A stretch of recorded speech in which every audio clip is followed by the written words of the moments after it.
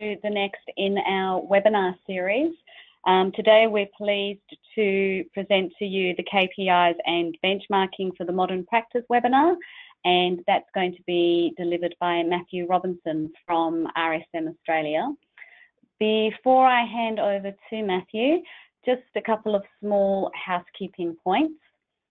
We have everybody muted this afternoon just so that we can minimise any background noise, but we do encourage you to ask us any questions or chat to us. We can keep an eye on those boxes throughout the session. Matthew might respond to questions as he goes along, or he might save some of them for the end of the webinar. But other than that, I'll hand you over to Matthew now so he can get into the webinar. Thank you. Yeah, thanks for that, Beth, and welcome to the webinar. Thanks for giving up your lunch break to come and sit in on a webinar session on KPIs. I'm hoping that everyone can hear me out there. If there are any problems, I think you have an icon that you can raise your hand, and I'll keep an eye out on that one there. So just before we kick off, just a little bit of a background. Who is RSM? Well, RSM, we're a full-service accounting firm that's part of a large international network. Although we are a large accounting firm, we have a strong local and regional presence. You might have known us by our former name, Berg Cameron. As a firm of accountants, we have built our business by being accessible locally to our clients. It is true that the digital world is changing the way all of us do business. However, there are some things that you just can't replace, like the face-to-face meeting and a friendly handshake. I imagine this is something that certainly medical practices are going through at the moment, with the likes of appointments being able to be conducted over Skype, etc., and so on. And the fact is, the digital world is changing what we do with business. So where do I fit into the RSM network? I'm part of our Mandurah Rockingham team, providing both advisory and consulting services to local businesses. My experience has been gained not only from working in practice, but also from working for Landcorp, which is our state government land developer, and also Formula One, as in the motorcar racing. Working for the large corporates has given me a passion to see small businesses access the skill and financial excellence that has typically only been available to large corporates. Hence why I'm here today presenting on KPIs. So we'll get into this, KPIs and benchmarking for the modern practice. Now, our key focus areas for today line up to what would have been mentioned on the actual invite to this webinar. Firstly, we're going to kick off with how KPIs connect to practice improvement. And in doing that, we're going to look at the business of medical practices and just sort of cite some examples of what's going on out there in the marketplace. We're going to look at some core business principles. So how can we connect the business principles to what you do? And believe it or not, we're going to touch on some accounting 101 as well, but I'll try not to bore you too much with that. Then we'll move into the target rate. We'll look at what is the target rate, what is this concept about the target rate. We'll have a bit of a look and unpack that through the cost function, output activity, and your break-even point. From there, we launch into KPIs and benchmarking, and this is all connected. It's because it's all part of running a business, and it's all part of getting the best out of the business, out of the practices that you guys run. So with the KPIs and benchmarking, we'll look at some suggested financial and non-financial KPIs. And finally, we'll close out with analysing the data. I'll go through a bit of a management report example so you can see, how you could pull your management reports together, and it might give you some ideas about what you could do to perhaps change the way you do management reports in your practice. Plus, also, we'll go through some tips to improve the efficiency and effectiveness of your business. So what about yourself? What are your outcomes? I've found that when you attend a webinar, when you attend any form of training, you've always got some sort of expectation. So what I'd like to do is probably just take a bit of a minute now where you can jot down what you're expecting to learn from today. I'm happy you to throw that up onto the question board if you like, or even just let me know where you're dialing in from. If you can't think of anything that you wanted to get out from today, just pop on there and say, hey, I'm calling in from Upper Whoop Whoop or somewhere. So I'll let you jot these things down. Certainly put down when you're going to put into action what you've learned from today, and a bit of an action plan on how you're going to put that into action. So, don't sort of walk away from today without having a bit of a plan on, hey, I can take this information and use it to improve the practice. All right, we'll keep moving on. So the business of medical practices. You know, GP medical practice is a big business. They contribute over $12 billion worth of revenue to our economy per annum. Over the last 5 years, they've achieved a growth rate of 4% per annum. They employ over 67,000 people across the nation. And importantly, on average, the businesses nationally are achieving a bottom line return of 26%. That's an important one just to, and that's after practitioner earnings. And that's an important one just to sort of jot that one down, because it's good to sort of benchmark yourself and say, well, what should our practice be earning? Well, here's a bit of a flag to say this is the average across Australia. In 2015, we had over 3,000 students commence their medical undergraduate. And surprisingly enough, less than half of the business owners have a succession plan out there. Now, this stat surprised me somewhat, given the size of this business sector. But what has this got to do with KPIs? Well, KPIs will help to demonstrate the financial viability and also the value of your practice. And I've heard it said out there that medical practices, there's no value in them. There's value in the buildings, there's value in you know, the assets that you own, but typically no real goodwill value in the medical practice. However, as we see, the corporate sector are certainly very interested in this part of the business world. So I think when you start to look at the KPIs, you start to demonstrate that financial viability of what is going on in your business. And also important when you're considering handing on the baton over to the next generation of doctors. So it's good to understand where that value is. In terms of general practitioners, doctors in Australia, so as of 2015, we had over 22,000 doctors. 72% of these were in our major cities and 28% were in the regional centres. Now, that seems quite like a bit of a disparate stat there, but if we zoom back 10 years ago, only 26% was in the regional centre. So we've got a stronger regional presence than probably what we did a decade ago, but it still isn't as strong as the major cities. And also, if we look at how many doctors we have per head of population, a decade ago we had 72 doctors per 100,000 head of population in Australia. As of 2015, there was 92 doctors. So we've seen that stat grow over the last decade as well. So there's more doctors servicing our nation than there was 10 years ago. And just some general practitioner stats from 2014-15, and I won't labour this point too much. Just quickly, NRA stands for non-referred appointments. These are the appointments where a patient will call up and say, hey, I want to see Dr. Mary, and book an appointment that way. Now, a doctor will care for over, on average, 1,000 patients per annum who will visit them roughly 6 times per annum. Assuming 4 weeks of annual leave per doctor, the average doctor would have about 25 consults a day. So how does that compare to your practice? Are you seeing that that's the sort of booking load that you get for your doctors, or are you seeing it's more or less? And again, these are some stats that you can look at. These were pulled together by the Department of Health, so it's readily accessible to anyone. It's just a matter of being able to drop the data out and be able to put it in a way that you can compare it against your practice. Also bearing in mind, this is only dealing with the bulk billing side of medical practice. It's not the private billings. The Department of Health doesn't track that information. If we look at the major corporates out there, primary healthcare are one of those major players out there, and they're certainly interested in medical centres. It contributes, based on their 2015 results, 20% of their business is coming in from medical centres. And they have a plan to continue to grow in that area. I did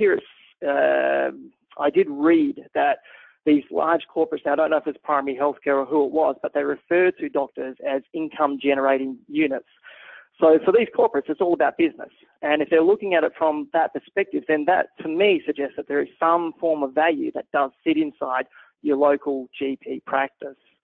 Now, primary healthcare are in the business of making a return for their shareholders and providing a service to the nation, I suppose. But they've got a strategic growth model, and it includes to develop new income streams around data analytics. Now, these data analytics, this is the information that you capture every day about your patient in your various medical databases, and it's important to understand the power of that information that sits there. So again, when we tie back to the value of a practice, information has a lot of value to it. These guys are taking it that next step where they're looking at how can they connect more readily with their consumers out there, and they're looking at that digital space through e-health. And you can see that their bottom line is actually 31%. So when we look at that 26% average for GP practices across Australia, primary health are delivering at 31%, which is quite a strong return on a medical practice. Contrast that with HealthScope, where HealthScope are actually only running 14%. So their bottom line is not as good. So they've got some tweaks that they need to make to their model. In terms of medical centres, it's only making up 2.5% of their business, but it's a space that they're looking at growing in. And that's evidenced by their strategic plan, where they're looking at certainly maximising the number of consults, and their focus is around reducing costs and strengthening their links to hospitals and private health insurance funds. HealthScope are in the business of running private hospitals. So what they're looking at is saying, well, can we connect the private hospitals that we run to the medical centres out there? Obviously doing it in a legal and transparent fashion. But this is painting the picture that for you guys locally, the corporates are interested in what you do.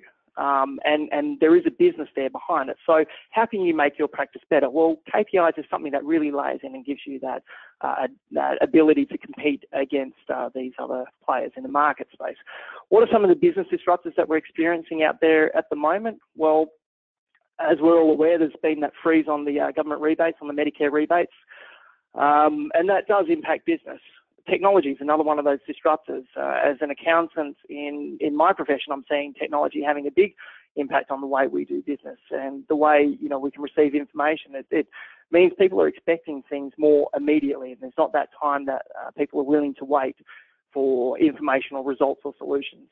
The next generation of doctors appears to be a bit of a business disruptor because we're seeing that the next generation of doctors aren't as willing to buy into a practice like their counterparts did, like their predecessors did, who would set up a practice and would set themselves up there for the next 20, 30, 40 years. The next generation of doctors seem to be wanting to chase that lifestyle and not wanting to be tied down. So that does have an impact on the local medical practice. The ageing population has an impact. It's a bit of a disruptor. As our population gets older, there becomes more of a demand on the services. And if they're not adapting to things like technology, then that can be a disruptor in terms of us moving towards that digital space. Corporatisation of GP medical practices is also a bit of a disruptor out there as the big corporates come in, buy out practices, buy out patient lists, etc., and so on. It changes the way business is being done. And one of their primary focuses is certainly on the bottom line.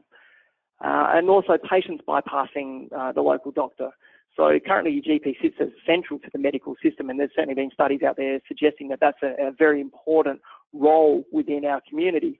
But pharmacies, for example, are potentially taking away some of that market share by providing different things for patients out there, like medical certificates, etc. So those are some disruptors, and that's the business of medical practices. We can go more into that, but it's more just to paint a bit of a picture. So that way you can say, well, how does this connect to me and how does this connect to KPIs? So let's have a look at some core business principles. Let's lay a bit more of a foundation around this. So when we look at a business is made up of multiple elements. You've got, in this instance, you've got your vision, your strategy, your structure, your culture. Now, these will form the strategic elements of your business. Then over on the right-hand side, we've got our products and services, our marketing and sales, our people, systems and processes and finances. These form the operational elements of your business. Now, they're not mutually exclusive. They work hand in hand. And the bridge between the two actually is the KPIs. So when we set a strategy, how do we know we're achieving our strategy? When we set a desired culture, how do we know we're achieving that desired culture? When we set a vision, how do we know we're on track with that vision? Or when we structure our practice in such a way, how do we know that that's been effective? Well, all the operational elements and how they play out in our business will be the insight into that, and the KPIs become the bridge. So our strategy will set some benchmarks and targets on what we want to achieve and where we want to take the business, and the operational elements then become the live feedback of data into the business to say, well, we said that we wanted to be have an average wait time of patients of say less than 5 minutes, and we're currently sitting at 6 minutes. So that's the feedback to say, well, we're not quite hitting that benchmark or that target. What do we do about it? So with the strategic elements, typically these are set by the directors or the business owners. They have a long-term focus. They look at, say, the next 5 years, and they're made up of vision, which is the purpose of your business, your strategy, which is how you will achieve your purpose, your structure, which is the framework for achieving this purpose, and your culture, which really more or less tells you whether or not you're achieving your purpose.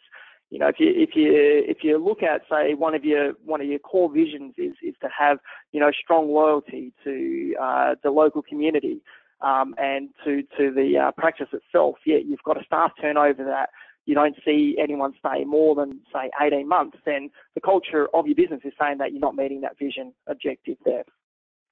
When we look at the operational elements, typically this is the application of the strategy by management. So this is your day-to-day stuff, but the strategy should influence what you do in your day-to-day, because the reason why we set up our practice as, you know, the private billings versus the bulk billings is because it's dictated by what our strategy is and what we want to provide as a service to the community. It normally has a shorter focus. So when we're looking at these elements, we look at focusing on the next 12 months.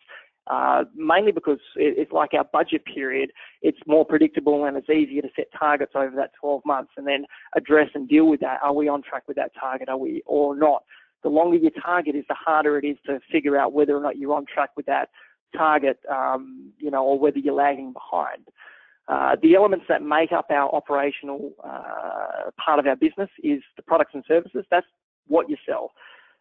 You know, whether that's consultations with patients, or there might be some products that you have just on the counter where patients can buy various bits and pieces to help them with their healthcare. Marketing and sales. This is how you actually connect your product or service to the customer. The people, this is your staff. Who runs the business? The systems and processes. This is how you function.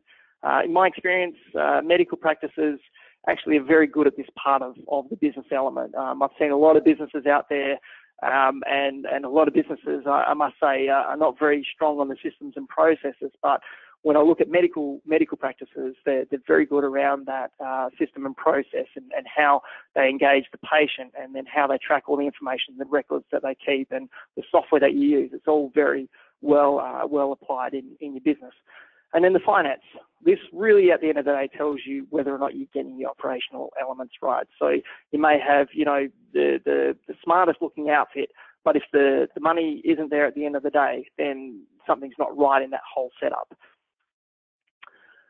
Pull all that together into a business plan. Now, this is just a quick highlight on what every business should have, what every medical practice should have is some business plan, because again, this will help you to map out the type of KPIs that you need for your business. So in here we have a sustainable competitive advantage. Now, your sustainable competitive advantage, this is the reason why your patients will continue to choose your practice over another practice. You know, we're seeing that in the region that I'm in Mandurah, there's a lot of medical practices, and so there's a lot of competition around, and sometimes it seems like there's not as many patients to go around, yet the businesses keep still popping up. From an accounting perspective, there's a lot of accounting practices in Mandurah as well, and it seems to be this place that attracts a lot of businesses, probably because of the lifestyle down our way. But at the end of the day, you've only got a certain size market that you can sell your services to. So you need to look at why people would choose you. In your business plan, you also need some key focus areas, and this will typically deal with either growth and or improvement of your business. And these will be what tie to your KPIs. You'll need a SWOT analysis, which is the good old strengths, weaknesses, opportunities, and threats. And it's always important to look at this for a business. And this is not something that you do every month or every 6 months, but it's something that you kind of set on an annual basis, and you have a look, how are our strengths going? Are we dealing with our weaknesses? What opportunities do we have out there, and what threats are we noticing? Any new threats in the marketplace? And then the fourth element of the business plan is the KPIs. And these are the key performance indicators that we can measure the business against. Are we achieving our objectives? Are we achieving what we set out to achieve? And we want to put these into our business plan to say this is the benchmark, or this is the standard, or this is the target that we want to achieve. So your first takeaway for today, if you don't already have a business plan in place, can I encourage you to put down a couple of thoughts on a bit of paper? I'll just give you a minute here, but the first thing is, what's the sustainable competitive advantage of your practice? You know, I've seen practices out there that are bulk billing only with no appointment necessary. Now, that's what they're putting themselves up in the marketplace, and they always seem to have people in the waiting area. I've seen other medical practices with a specialist skin clinic, and that seems to drive or draw people into their practice. So what is it about your practice that sets you apart, or why is it that people choose to come to your practice? Interestingly enough, if you're the only practice in town, then this might seem like a given that your sustainable competitive advantage is that we're the only doctors in town. However, in a digital world, we're seeing that can change. Your competition may not necessarily come in the form of shop front. It may come by way of you know, the Skype doctor, which I assume is better than Dr. Google. So just take a minute, put down what you see your competitive advantages, and then just have a think about what are a few areas, 2 or 3 areas of growth or improvement for your business. So are you thinking about developing a new service arm? Have you looked at a chronic disease management program? Are you looking at needing to reduce the cancellations of patients or improve staff productivity? So think about where those areas of improvement that you would just, on observation, say this is part of this is something that we need to focus on. And if you don't have any ideas now, jot the question down and go away and think about it. Counting 101. I promise not to bore you too much with this one. So where do we start? We start with the chart of accounts. Again, very important when we're doing KPIs, and particularly those financial KPIs, have a chart of accounts which helps you extract the financial information easily, efficiently, effectively. So your KPIs are designed to support your financial reports, not the other way around. So you need to get the design of your financial reports right first, so then the KPIs can support that. And meaningful financial reports really start with the setup of your chart of accounts in your bookkeeping software. Now, interestingly enough, bookkeeping software has, in a sense, kind of sent us on a little bit of a wild goose chase by putting in these recommended chart of account structures. Now, the chart of accounts, for those that may not be overly familiar with the concept, is really in bookkeeping software. When you spend your money or when you receive money, it's got to go to, the transaction needs to be allocated to an account. That's the chart of accounts. So it needs to, if you're receiving, say revenue from your patients, well, it'll go to your sales account or your revenue account. If you're paying your rent expenses, rent on your buildings, then that'll go to your rent expense account. It's pretty straightforward type stuff. But what's happened is people have picked up the recommended chart of account structure from bookkeeping software, which is all well and good, but does it meet your needs from an end user perspective, from the perspective of me wanting to look at these financial reports and say, how is my business doing? How is it performing? And if I've got a myriad of 50 plus accounts on that profit and loss, then it all of a sudden becomes a confusing page of information, and then I start to look at, just say the profit, and then start to look at certain costs in there and start to obsess over the wrong things. So getting that design right is really important because it can lead to more efficient production of financial reports or management reports, really. In my experience, most businesses don't have a chart of accounts to meet their financial reporting needs. It is something that has been built up over time and has been added to by the myriad of bookkeepers before you, and no one's ever really sat down and said, hey, let's clean up this mess and let's get it into the right sort of design. So get that design right. It gives you succinct reports, which then lead to good KPIs. So how can it be improved? Well, here's my tips for improving your charts. The first thing is group your expenses into your expense accounts into functional areas. When you look at a profit and loss, and let's say you see an A through to Z of expenses, A starting at accounting, and gee, we accountants hate seeing our fees up the top there because it just always stands out, through to, W at the end as wages, and those are the two areas that the owners always look at. They go, look at the top, look at the bottom, and they go, we pay too much in wages and we pay too much to the accountants. And everything in between is just a whole jumble of noise, and I'm not sure what to look at next. Group it into functional areas. So typically speaking, you'd look at, say, 9 or so functional areas. You've got an employment function, and if you employ people, you're going to pay wages, you're going to pay superannuation. You're going to possibly pay payroll tax, you're going to have staff amenities and so on. Why split all that stuff out? Why not group it and show it as one expense? It then becomes easier to report on, it becomes easier to budget, and it becomes easier to compare. Secondly, group all your other accounts, so things like your income accounts or your balance sheet type accounts, just into summary areas. If you've got 20 different bank accounts, you don't necessarily need to show 20 different bank accounts in your balance sheet report. Yes, you need to track them in your business, but when you're reporting on it, you just need to show cash at bank. That can be quite a valid way of displaying a management report. And then thirdly, use the features in your bookkeeping software, such as things like categories or jobs. You don't need to have every doctor's name listed in your chart of accounts to see how much income they're generating or how many patient fees they're charging. You can set your doctors up as jobs or categories. Or you could look at another way and say, well, let's set up our consulting rooms as jobs or categories. And it's a way of trimming back the chart and getting more meaningful information out of your software at the end of the day. This next point is about cash flow versus profit.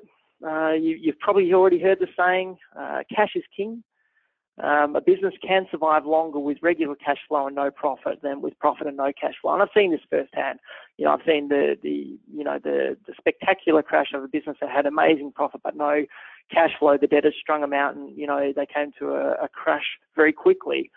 But likewise, although you need cash, you still need profit at the end of the year.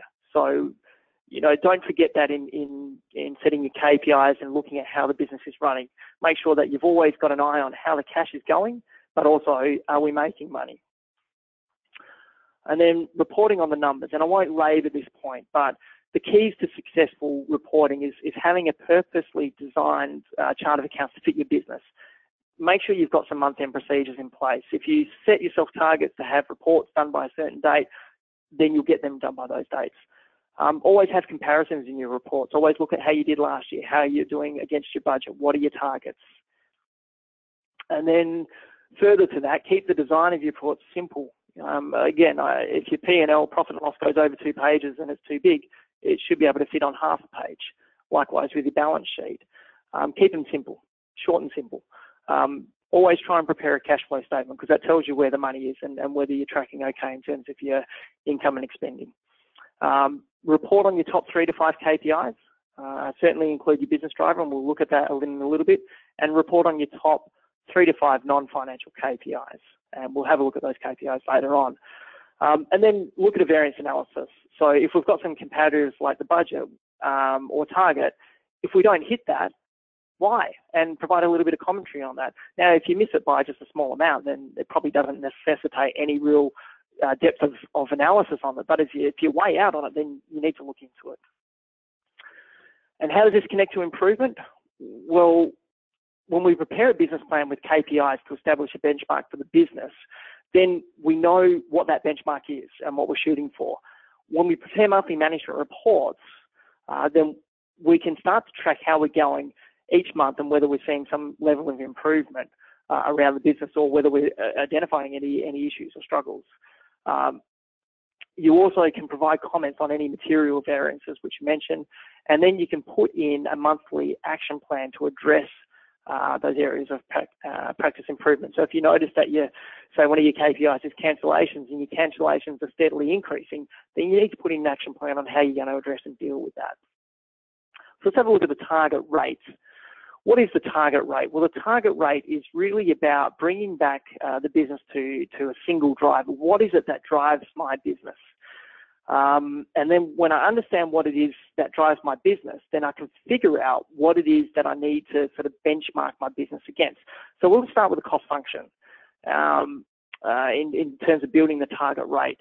To run our business, we broadly speaking have three costs there. We have our overhead costs, when you're pulling this together, you just estimate an annual cost based on functional area. Now, when you simplify your chart of accounts, all of a sudden this process doesn't become so cumbersome and unwieldy. You can actually set some targets pretty easily, pretty quickly. If you look at, say, trying to predict out all your rent and rates and electricity and all that sort of stuff, it starts to be a number of accounts that you're trying to predict how much I'm going to spend in those.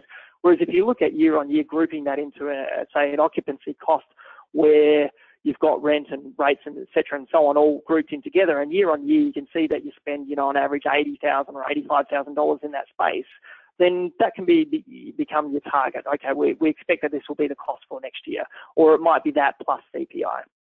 Labour costs, normally we'd estimate an annual cost by employee group. So you'll have different levels of employees, pay levels of employees within your business. You'll have, say, management, you'll have admin. Ignore the doctors at this stage because normally doctors take a percentage of the fee. So you just look at who you employ on wages and what that cost is. And then you know how many people are going to be in this team, and you can figure out how much it costs you to employ people within your practice. And then the capital and finance costs. This part of it, you just estimate it based on an average rate of depreciation and an average rate of interest. So if I've borrowed $100,000 and I know my average interest rate is 5%, well then I can predict that I'm going to probably spend $5,000 in interest for the year. If I've got, say, $200,000 worth of plant and equipment and fixtures and fittings, and on average I'm depreciating at a rate of, say, 15% per annum, then we'll take that as a metric as well, and you'll predict that you've got about $30,000 worth of capital cost that you build into that function. Add those three together, and that is the cost to run your business. So again, you can see we haven't put the doctor's cost in here, but this is actually the cost to run the business. Now, when working out our break-even point, let's say our cost to run the business is $500,000. So we add all those up to pay our rent, to pay our staff, to pay the other parts of our business and our capital costs, etc., and so on. It costs us a nice round $500,000. You can see I've kept the math for myself pretty simple. The next step we need to do is calculate the cost of sale.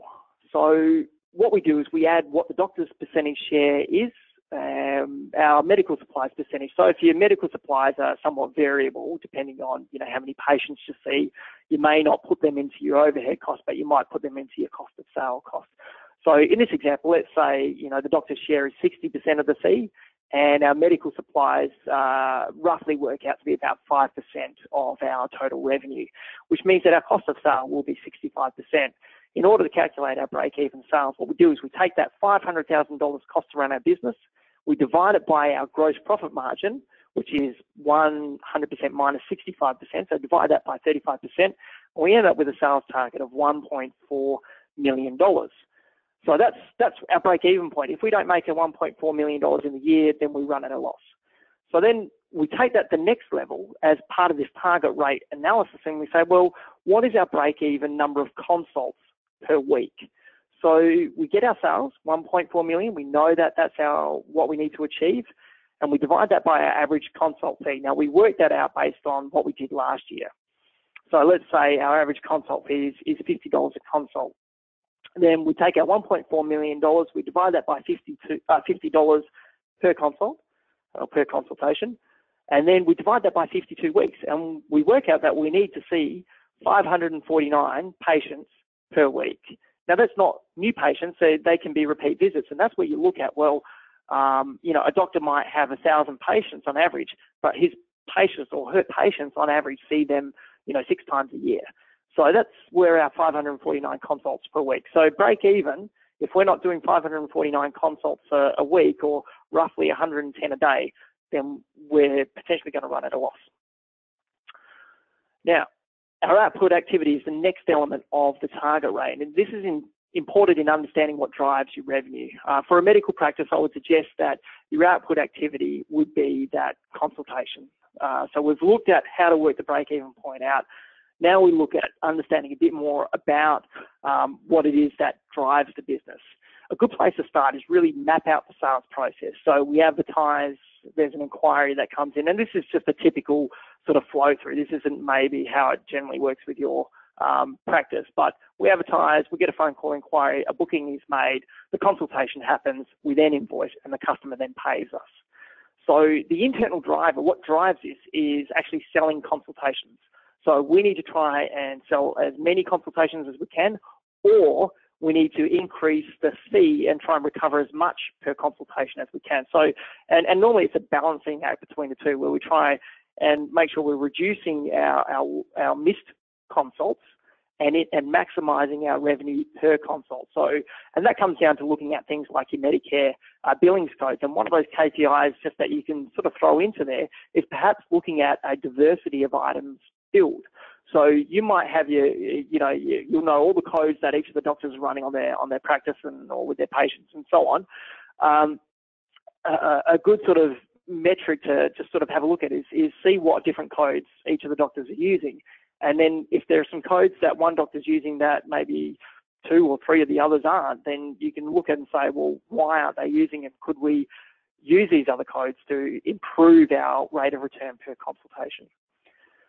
We also have external driver, and the external driver is that the customer actually, or the patient actually needs the service. So they need to see the doctor. So what we're trying to do is we're trying to connect the service that they need to that patient. And it's a good idea to report on both in order to improve the business.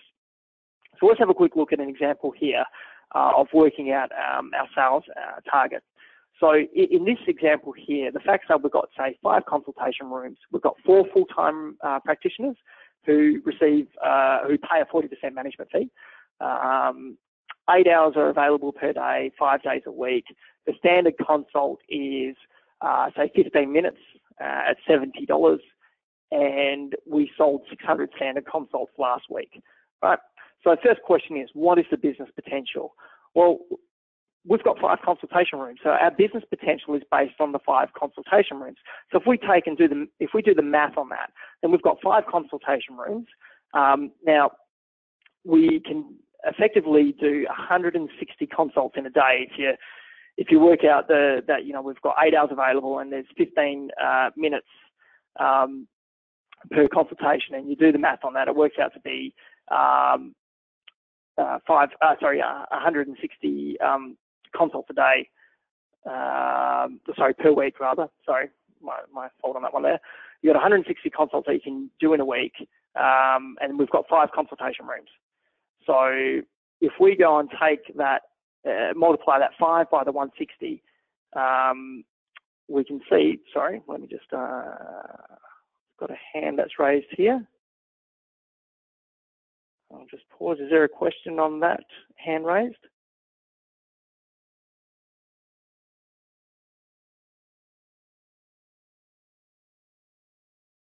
Oh, sorry. Okay, I'll keep going with this. So if we're looking at, there's 800 consults a week, and we've got $70 per consult, 52 weeks of the year, 40% management fee. It means that our potential is $1.16 million. Okay, so from the 5 consultation rooms, as a practice, after the doctor's share, we can generate up to $1.16 million of revenue. So what's our current capacity? Well, we move into the next part of this, and the current capacity is actually based on 4 full-time practitioners. So although we've got 5 consultation rooms, we've only got 4 full-time practitioners. So we take the same math there, we work out that we can do 160 consults a day, but now we only multiply that by 4 instead of 5, because we only got 4 doctors. So that means that we, instead of being able to do 800 consults a week, we can only do up to 640 consults a week. At $70 a consultation, 52 weeks of the year, means that we will only revenue $930,000. So because we've got 1 room empty, we've lost $233,000 worth of revenue for the actual practice. So that's the second part of it. The third question is, what's the current efficiency? So the current efficiency is based on what we achieved recently. So our most recent was we sold 600 standard consults last week. Now, if we were to take that, we could have sold up to 640. That was our capacity for 4 doctors, which means that we fell 40 shy of that, 40 consultations shy of that. Now, if we take that through the $70 and 40% retention for the medical practice, it means that we potentially lost $1,000 worth of revenue last week. Now, that doesn't sound like a lot of coin to lose, but when you put that over a year, that's about $58,000 of lost revenue if we're not hitting those efficiency targets there. So that's where you can take the target rate and use it as part of your business. So with your business, how do you calculate your target rate? Well, you look at the cost to run your business. You look at your break-even sales. So we put in that example of $500,000 to run your business, $1.4 million in break-even sales, required return to owner. If we look at that average of 26%, that's that national average, then the math comes out to about $500,000 is that profit. So when we're working at a target rate, we're not looking at a break-even now. We're looking at what the business needs to achieve in order to provide a return to our owners. So we then need to look at our average consult fee, and we do that based on what last year's sales were and how many consultations did we perform. And these are all broad averages, but that's what a KPI is. It's about the average. It's not about every specific consultation and what you did. You know, one might be $100, one might be $30, but the average, say, in this practice is $50, which means that when we look at calculating our target rate, it's $50 per consultation. So we have on say 52 weeks of the year with 5 days a week and $1.4 million in break-even sales and $500,000 in profit, it means that we need to achieve 146 consults per day, which if we've got 6 rooms, that's 24 consultations per treatment room, or if we've got, say, 5.5 full-service equivalent doctors, it's 26.5 consults per doctor. So that's our target rates. Moving into KPIs and benchmarking, and I'm mindful that time is slipping away on me here, but we'll now look at tying this in. So with KPIs for the modern practice, when you're designing and building them, they should be focused on practice improvement. These are sort of things that I would look at with it. They need to engage all staff members. They need to be achievable. They need to leverage off your software. There's no point trying to track KPIs if you can't get the data easily and readily. If you have to spend 3 hours to try and work it out, then possibly it's not worthwhile working out, because that's 3 hours of lost time on the internal production of your business. So that's the next point. They need to be highly accessible, not relying on cumbersome processes. They need to provide powerful insights. If they don't give you an insight around how your business is traveling, then they may not be that useful. They need a clear connection to your business purpose. So don't track KPIs just for the sake of tracking. They need to come back to what is the purpose of your business.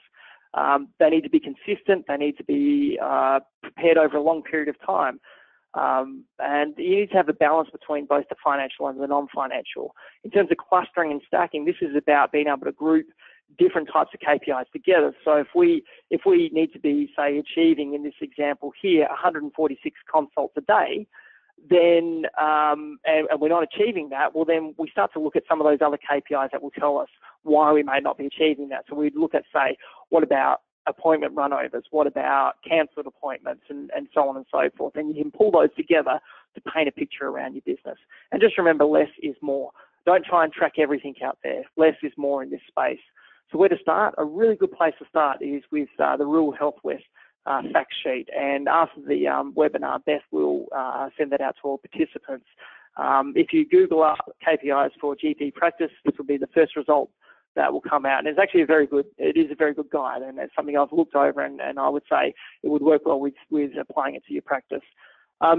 Review your strategic plan. If you don't have one, sit down with your doctors and build one. Discuss and summarise what the owner's needs are. Review the business operational elements which we went through. Those are the products and services, the marketing and sales, and look at the KPIs that feed each of those elements that go up to make your business. Prepare a list of all the ideal KPIs for your practice. Now, you're not going to track everything. This is just that wish list. Then review the capabilities of your software and what data you're currently capturing. If you're not capturing the information at the moment, then chances are you won't be able to work out that KPI. Then select the top 5 to report on. So this isn't all that you're going to track, but the top 5 that you want to report on. And set up a template to calculate it automatically. Automate as much as possible. Don't go into, don't go and try and manually do it and replicate that process every month, because you'll just be wasting your own time. Look at what your software can do. Your practice management software probably has reports in there that you've never seen before, and probably has some dashboards that you could be able to access some of this information from. So what are my must-haves on the KPIs? The target rates and an efficiency rate. So if I'm looking at consults, I want to know, as my main driver to my business, I want to know what am I making per consultation, and how many consultations am I recovering, say, per day and per doctor or per room, and then am I on track with what my target is, and then just measuring that as a sort of a monthly, weekly, monthly type metric. Some suggested non-financial KPIs. Now, there are a myriad of different KPIs that you can track, and you can Google this up and find that, you know, the list is as long as your arm out there. But certainly the important thing is to have a reason why you're tracking the data. It needs to be connected to your practice improvement. It needs to have, or connected to staff accountability, or it needs to be connected to your business strategy, or it needs to be connected to delivery of outcomes for your patients. Be consistent in your tracking. Don't chop and change each month with what you're tracking. Make it easy to capture. The harder it is to dig up the data, the less likely it is for your team to track the KPI, because you're already busy enough as it is. Have a benchmark or target that you're comparing your KPI against. So if you don't know what you should be achieving, then there won't be a lot of context to the KPI. So make sure there's some sort of target or benchmark that you're comparing it against, and communicate the results. If you don't communicate the results, then again, there's not a lot of point to tracking them. So you communicate them to staff if it's about accountability, or you communicate them to the owners if it's about how the business is performing. And this list is just some of my suggested non-financial KPIs. Certainly, I would be looking at what my missed appointments were, what my average appointments running on time was, or what my, say, how many minutes late on average are my appointments. Non-appointment patient follow-up, so I might be looking at, you know, this is not to do with following up whether or not they're coming to the appointment, but following them up between appointments, perhaps to generate, you know, more services, or that patient care, meet that patient care metric that you might have set as one of your targets. Unfilled appointments, consulting rooms available time, and you can see the list there. There's a whole raft of them that you can look at, and I'll be picking them up, the ones that are going to help me improve my business as well as meet the objectives of what my business is. Some suggested financial KPIs.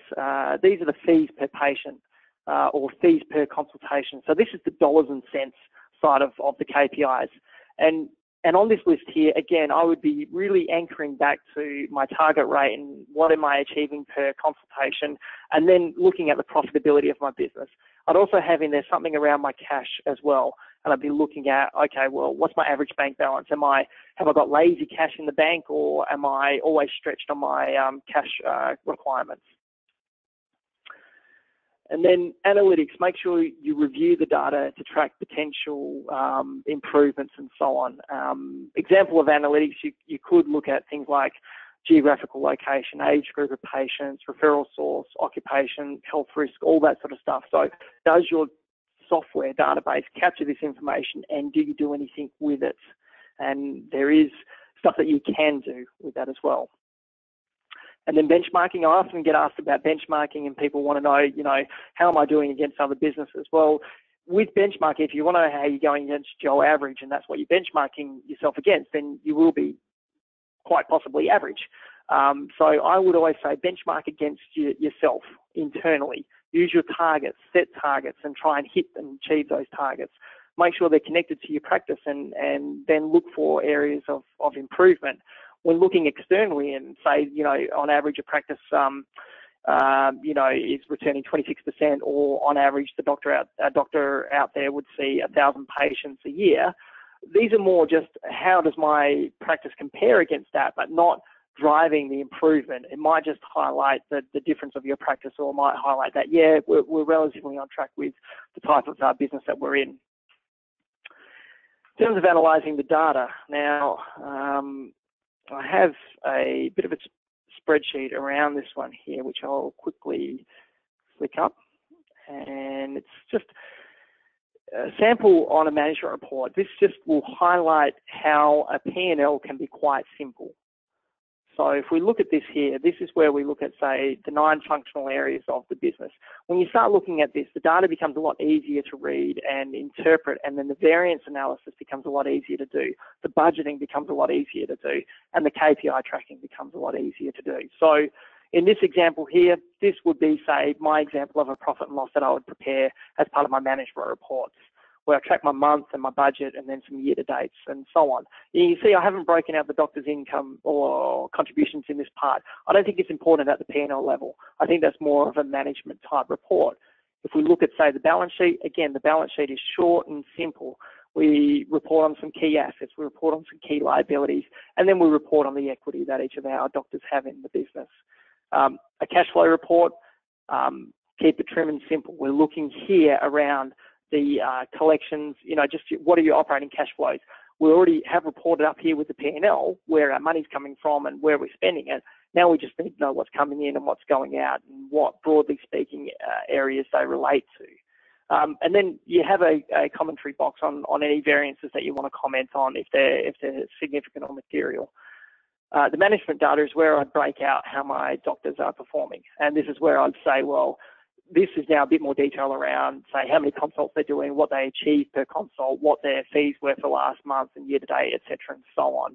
You could also even look at some graphs around the fees per area. And then the final part is the KPIs. And this is where you present your KPIs, your financial and your non-financial. You can see we've kept it pretty trim, just 3 on each of them really. And in these ones here, we're looking at, what's our missed and cancelled appointments, what's running on time, and how many new patients are we seeing. The focus of this one here will be trying to make sure that we're not, that we're meeting our bookings target of getting 146 appointments a day. Plus also it's a focus of, say, growing the business. We want to make sure that we're seeing new patients come into the business because if we're not seeing them, someone else is.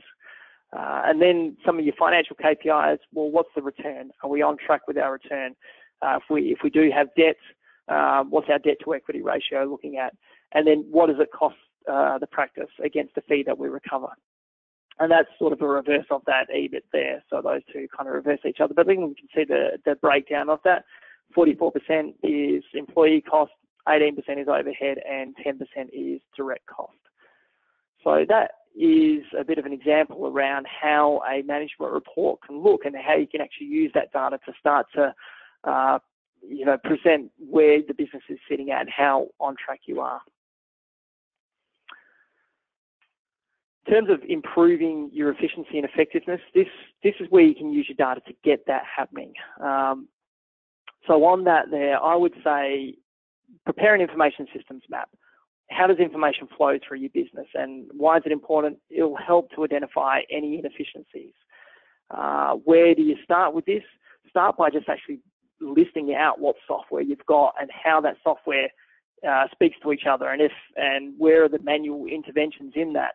And then also start with mapping out the patient process. How does a patient engage with your practice and what's that look like? And then when you start to map these things out, you can start to identify areas for improvement or opportunity. So your takeaway for that will be actually list the main software programs that you use and map them out, how they relate with each other. And this can actually start to lend itself towards improving the software. Maybe your software isn't meeting the needs, or maybe you can't get the data out that you need to run the KPIs. Or maybe conversely, you'd never really looked into it and you find that the software has a lot more capability than you first realized. The second part to improving your efficiency is knowing your role. Make sure staff know their role. When we talk about KPIs around staff accountability, perhaps, for reception, you could look at scanning of documents. Do they make sure that all documents are scanned in by the end of the day? Do they make sure that all patient contact details are updated and so on? So this is where we can tie KPIs into understanding where you fit in the business, what your role is in the business. Track your budget. Seems like a basic, but set budget, track against it, and see how you're going. If you've got Dr. Bob and he's committed to working full time, and all of a sudden he goes part time, well, this is going to impact your return for the year on the business. And what are you going to do to respond to that? Practice resources. Understand that your consultation rooms are a resource. Your database of information is a key resource, and quite often is underutilized in a lot of businesses. Their databases are, and the underutilization can actually be a cost to the business itself. And then your practice management software, so that might tie into your database, or they might be tracked separately.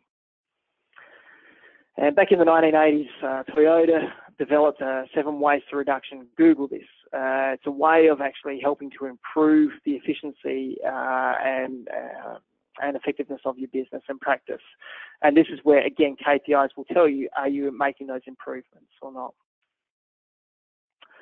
So let's put it out there. Any questions? So that's sort of a zoom through on the KPIs. Hopefully you got something out of that, and you have a bit of an action plan to walk away with for today. And I apologise for zooming through that last part of efficiency and effectiveness, but just wanted to cover off on the data. But are there any questions that anyone would like to ask before we close out? That was great, Matthew. Very informative. Thanks very much. Very comprehensive and able to be condensed into 1 hour too. Letting everybody know that we have made a recording of the webinar this afternoon, so we'll place it on our website. So if you would like to revisit it at any time, or if you would like to share it with your colleagues too. I note that we do have one question that's popped up, asking if the participants will receive a copy of the demo or the slides. So I'll chat to Matthew offline about that and see if he's happy to share those. Matthew and I will stay online just for a little bit longer, so if you're still happy to put through any questions to him whilst he's still online, otherwise you can sign off now too. Thank you. Yeah, thanks for attending.